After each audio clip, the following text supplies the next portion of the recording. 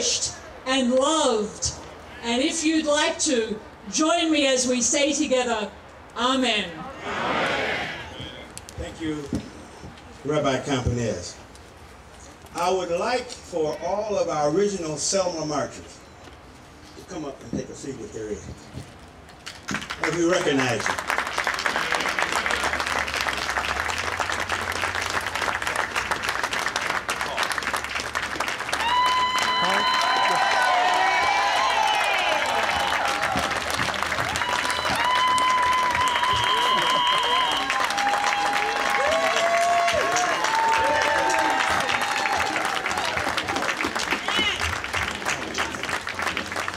Okay, thank you so much. We don't take what you did for granted. Now I would like all of our pastors and ministers, just raise your hand wherever you are. Let's give them a hand also.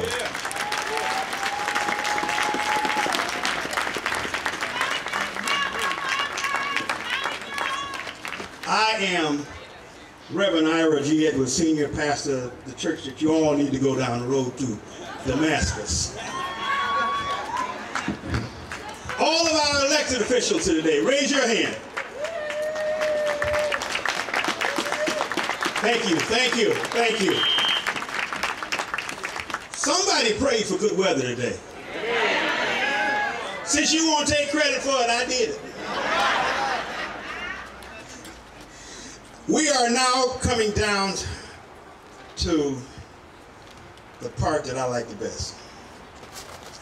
One of the things that we're here today to do is voter registration. We have Sharon Allen back there doing voter registration. Don't leave here if you're not registered to vote. If you leave here today without registering to vote, you just stomped on all those that died and suffered at Selma. If you don't like what's going on, vote. And let me tell you youngsters something. They try to get you in prison, in jail with warrants because you can't vote then. You can't get registered to vote. So don't let your kids grow up to be crooks. All right? Amen. Amen. Now my privilege is to introduce our guest lecturer for this afternoon, none other than my friend and brother, Reverend Dr. Kim D. Yarborough. He is the pastor of Mount Hermon Missionary Baptist Church. He also is an instructor on Afro-American religion at the U of M. He is renowned in his work and his travels, and so I think he's of age, he can speak for himself. Because I know you've been here. Now, there's only a couple of seats, but if anyone has sitting problems, we want you to have a couple of seats here. Okay? Thank you so much. I introduce to some and present to others the Reverend Dr. Kim D. Yarborough. Let us greet him by a good hand clap.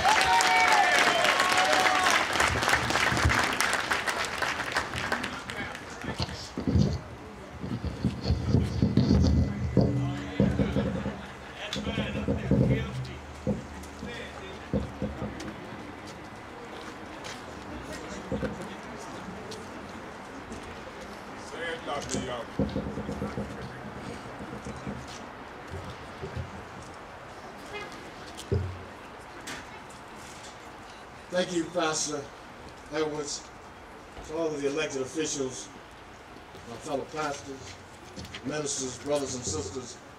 It's good for us to be here. Amen. I want to talk to you today from the subject, ordinary people. Yes, sir. Pleading for justice.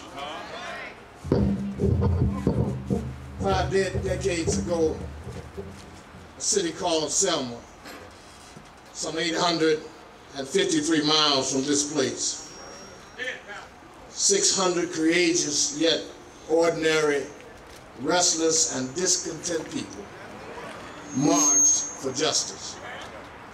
Those individuals paraded for the cause of equality because of their united desire for the right and responsibility to vote. some 600 months ago, 50 dozen regular people, inspired by the hope of a better day, refused to be still or quiet any longer. Talk about it, y'all. They began walking to let the world know of their need to be free and equal participants in the nation they helped to build. 18,250 days ago, wails of worry, sighs of sorrow, groans of gloom, dredges of discouragement were replaced by marching feet of courageous, ordinary people determined to see a new day.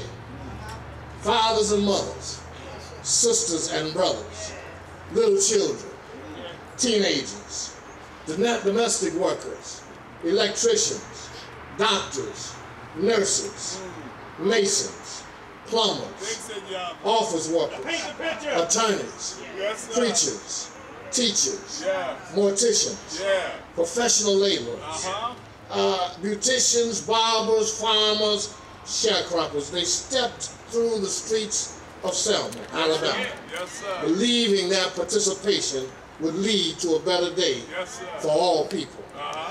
At the apex of the Edmund Pettus Bridge, the leaders of the march, John Lewis and Hosea Williams, saw a sea of blue helmets, blue uniforms, Alabama state troopers, from one side of the highway to the other, and behind them dozens of armed men, some on horseback, and many carrying clubs the size of baseball bats. The marchers were accused that day of having an unlawful assembly, and they were told their march was not conducive to public safety. And they were ordered to disperse and go back to their churches and homes. But the marchers would not turn around. They chose not to run away. They could not, in fact, even run away. They wanted to be there where they were. There were too many to go back or turn back. Their only option was to kneel and pray.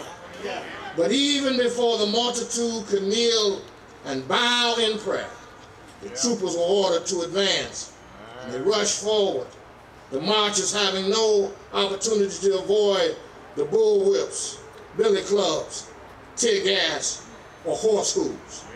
Many choked on the tear gas. Others fell to the ground from the blows of the clubs. People were swept to the ground, screaming, arms and legs flying. Those still on their feet began to retreat, huddling together. Many were bleeding badly. Gaping cuts could be witnessed even on children. Several women were lying on the pavement. People cried, some vomited.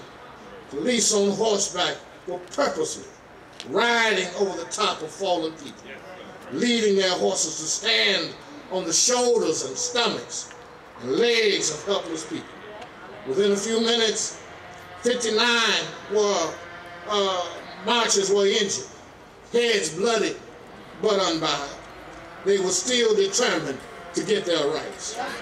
On March 7th, 1965, they boldly walked not just for themselves, they walked for us too.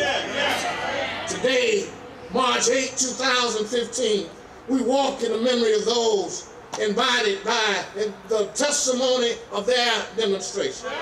We march determined to have our rights.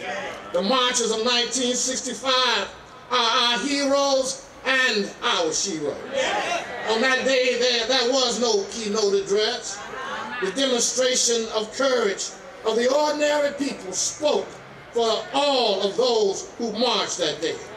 Today, thanks be to our Creator, we face no police opposition to gain our rights for all of the bloodshed that day and all of the agony suffered by the marchers that day. Their wounds healed, but think of the endless nightmares and haunting thoughts experienced by those who perpetuated the evil against ordinary, innocent people, marching to obtain equality, marching to gain the right to vote for disenfranchised people. Today we face a new enemy, Our new adversary is not state troopers with billy clubs. Our new antagonists are not those who say, "Take no use in trying." Those who are indifferent and are usually the people first afflicted or affected by the trials of this land. Are those who are not the policies that are those that put in place. Those who are indifferent are usually the people who are most affected, and they serve as our adversary today. Too many people in our community have committed political suicide, believing their single vote would make no difference, and so take no use in trying. Those who have been indifferent, those who have refused to participate, those who have denied themselves the right and the responsibility of voting will need only to look in the mirror and discover that much of what ails us today and will ail us tomorrow is a lack of gratitude to those who sacrificed so much before us that we might have the right and the responsibility of voting. Those who do not vote afflict themselves along with their children and even unborn generations. They afflict themselves with the wounds that will not easily heal, and the memories will not easily be erased.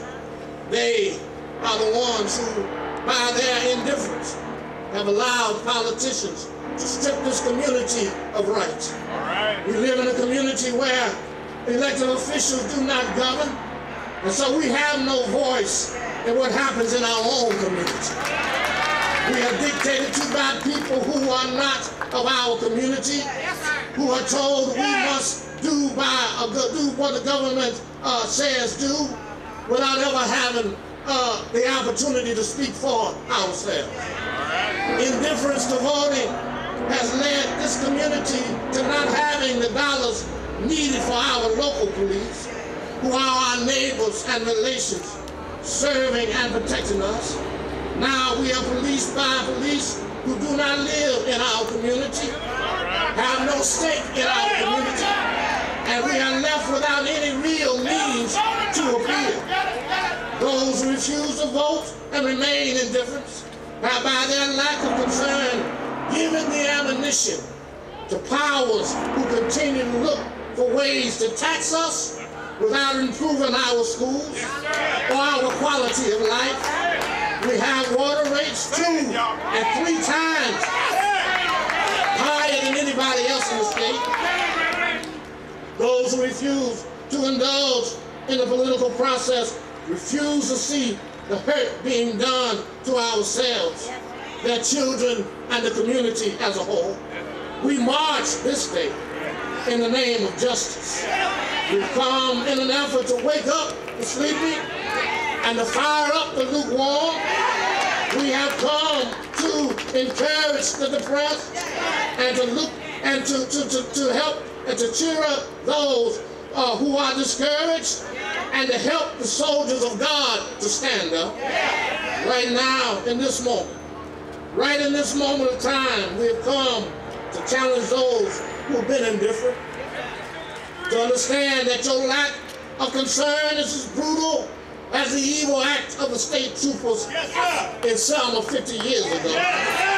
Your lack of concern is as hurting as the billy clubs, the horse pulls, the tear gas, and long-lasting effects.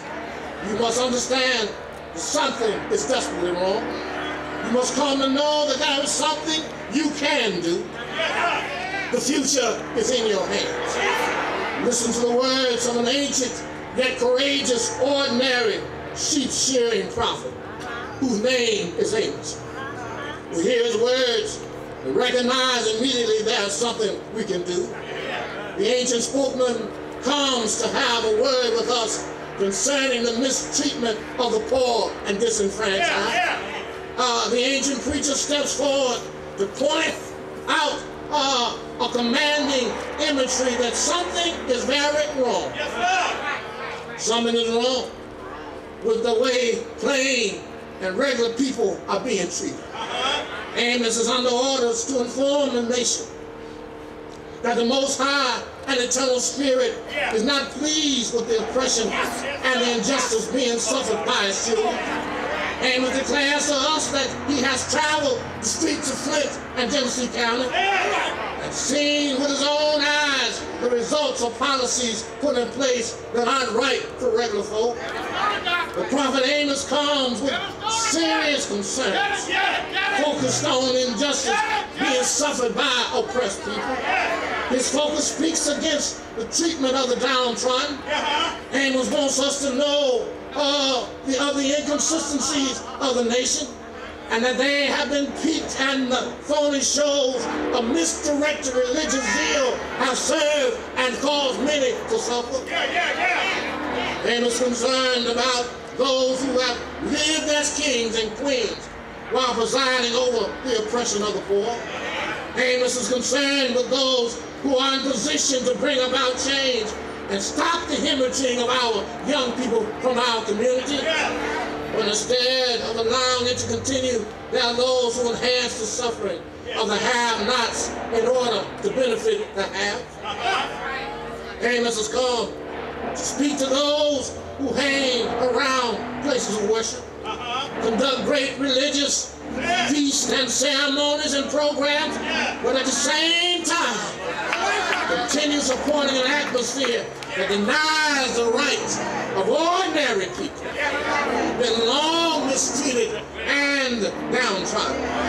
Amos has come to let us know that the Almighty One, bless his holy name, sees the widespread destruction and oppression. The High and Holy One sees the miscarriage of justice. And the provider over the universe says to us, the power is in your hands. You have been given what it takes. Live by your faith and see what your religion can do. Let justice run down as water, righteousness as a mighty stream. We must recognize that we are the change agents. We are looking for, and there is hope. There's a hope that will not give up, a hope that will not dry up, and is a hope that will not fester and become bitter. Ours is a hope that will continue to work for a brighter day. Ours is a hope that will continue to work for social change. Ours is a hope that will look for understanding and neighbors become family and friends together. Ours is a hope that will not be frustrated forever. Ours is a hope, I tell you, that will not simply swallow the distaste of injustice. Ours is a hope that will continue to stand united for what is right. With this hope, we go forward believing in our hearts that there will be a brighter day, because we will work each day for a better day.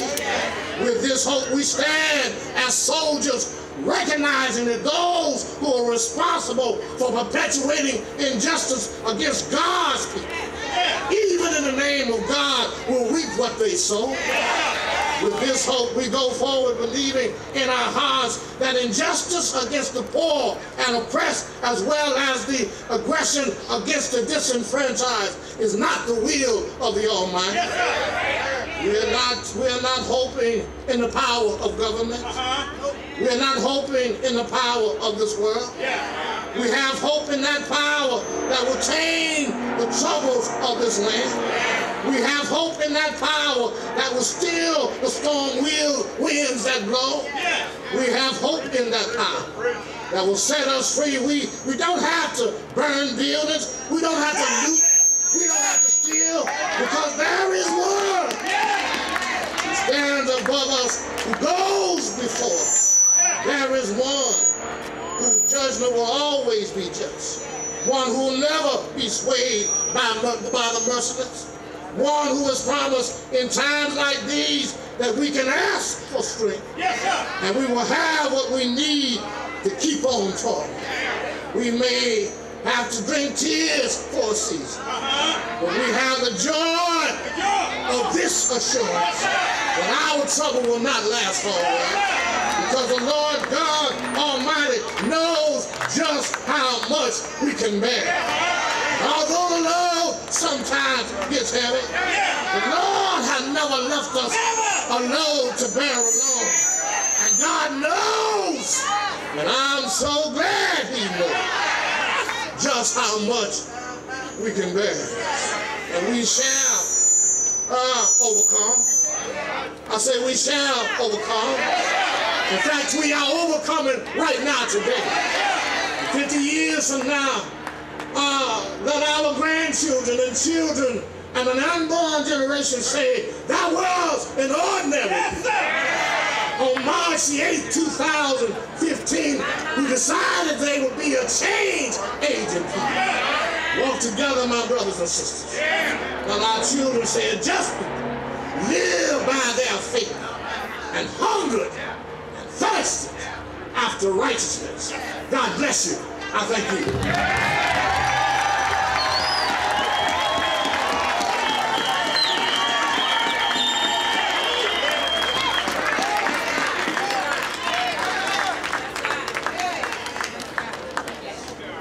And all of God's people said amen. I don't care what religion you are or not. If you're God's people, you can say amen. I know, but just before we leave, two things I would like to do. I'd like to get our mayor up, because we elected him. Snyder tried to take him out of position, but we elected him. So he still speaks for us. Mayor Dane Wall. Well, thank you, Reverend Edwards. Let's give another round of applause for Reverend Dr. Yarber and his insightful words to us, reminding that each and every one of us, as ordinary Americans, carries not only the inherent rights that our Creator gave us, but also the responsibility that those rights entail. And right here in this community, we know that every day there are children that go to bed hungry.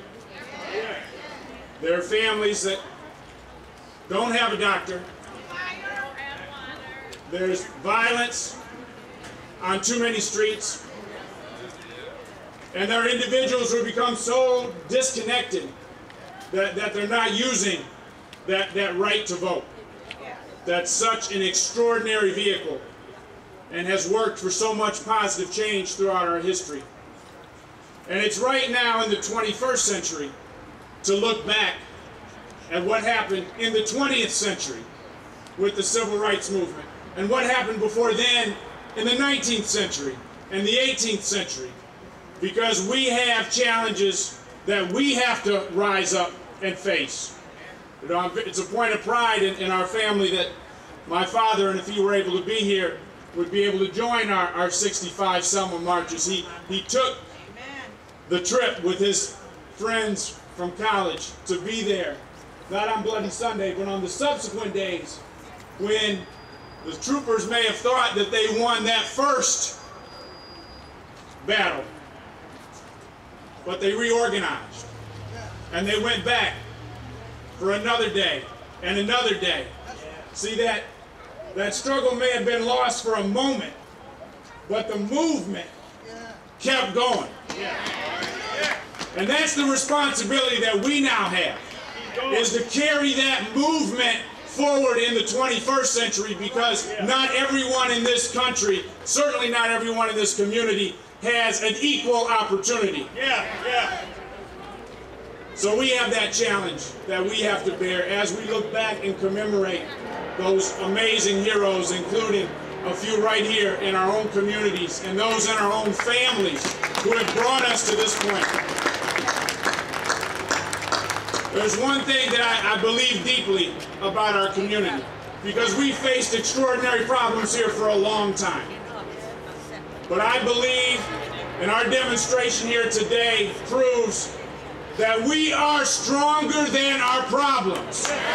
We are bigger than the issues that face us. And while we may be down for a day, we will rise again, Pastor.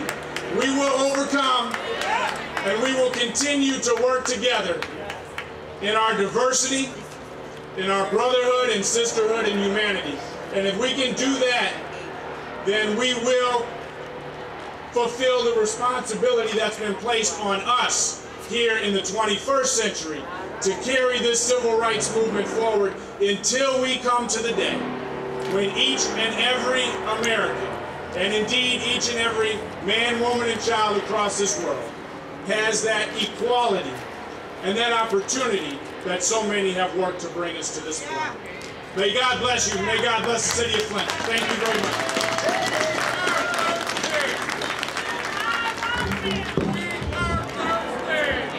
As we get ready to break ranks and go to our various destinations, Pastor Carl and I decided to do a little something for you. There's a song that our slave foreparents sang and said that, oh, freedom, oh, freedom, oh, freedom over me. And before I'll be a slave, I'll be buried in my grave and go home with my Lord and be free. I done what you told me to do. I done what you told me to do. I done what you told me to do. And I'm so glad, so glad. I done been where you told me to go. I done been where you told me to go. I done been where you told me to go. And I'm so glad, so glad. I've been redeemed by the blood of the Lamb. I've been redeemed by the blood of the Lamb. I've been redeemed by the blood of the Lamb. And I'm so glad, so glad. Oh, freedom. Oh, freedom. Oh, freedom over me. And before I be a slave, I'll be buried in my grave and go home to my Lord and be free.